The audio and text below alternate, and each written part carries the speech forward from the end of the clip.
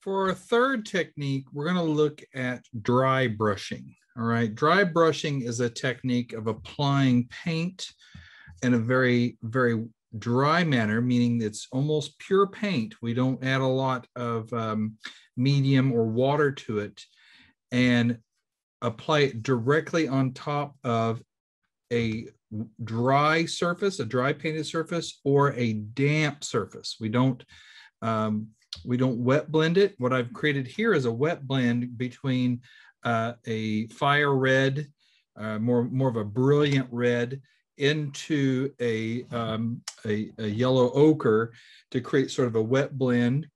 It isn't very smooth. I went very brushy with this, but it is just slightly damp. It is almost dry. All right. What I'm going to do is I'm going to use one of our 2-inch brushes. I'm going to wet it just like we have all talked about, just to kind of prep our bristles, but I'm going to dry it out pretty well. I'm going to get a lot of that water, that moisture out of it. And I'm going to use, again, the same palette we have, but what I have is I have our burnt umber, and I'm going to just dab into this. Now, this has a little bit of medium in it, a little bit of water. That's fine.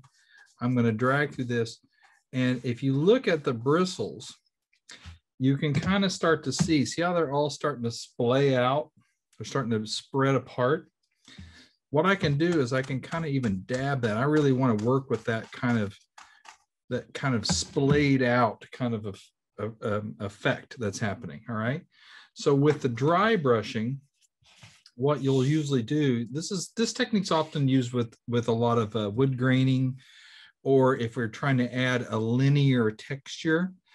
So what we're going to do is, the best way to think about this is like an airplane landing on a landing strip, and it just kind of lightly kisses the runway as it comes across. So in this case, I'm going to kind of drag this across, and I might wiggle a little bit. And what I get is this kind of dry brushy, kind of the look of a very dry kind of paint. Is very similar to when we first looked at the raw paint right out of the can, and how that had the paint would pull apart. It would fall apart as it touched the paint surface. All right, so I'm going to add some more paint. I'm going to load it up a little bit, but I'm going to start dabbing it to kind of get some of those hairs all sprayed apart. And then I can kind of pull that through. I might add a little bit more, right? So the color choices here are irrelevant. It's mainly about the process. You can see I'm going to go the other direction for fun. But the idea is to give a very linear kind of wood grain feel to it. It almost feels like bark, or maybe another type of texture. But in this case, I'm using red and brown. If you use different browns, different maybe greens and such, you can get a more natural looking texture. All right. So a couple things to think about this. This is another way that you can do sort of cross hatching. So let's do another little area where I need to load my brush again. Let's add in some of this here. We're going to dab it. You can do a cross hatch, which means you can drag this in both directions to give sort of a cross hatch look to this. All right. We use dry brushing sometimes whenever we're trying to show things like roundness or the texture of, say, a tree. I can take this and mind you, dry brushing means a lot of dipping, but I can take this same mixture, and as I pull and drag, I can get the feeling of the roundness of something, almost like maybe a birch tree. All right.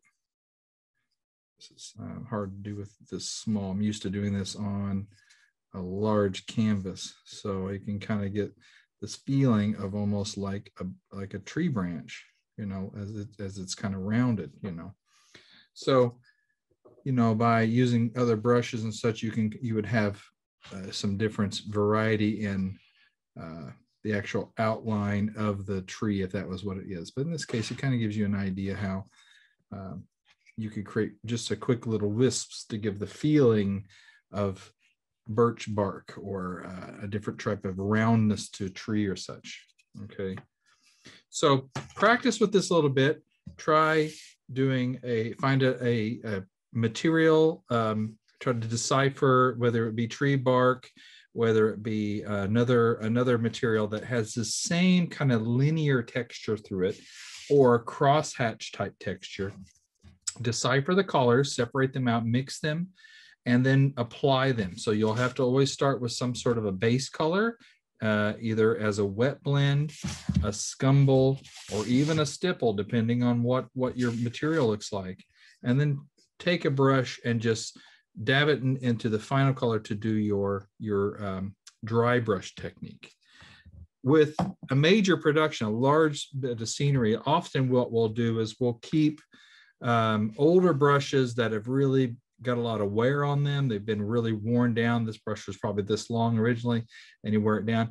We'll trim them up, make them all stubby like this.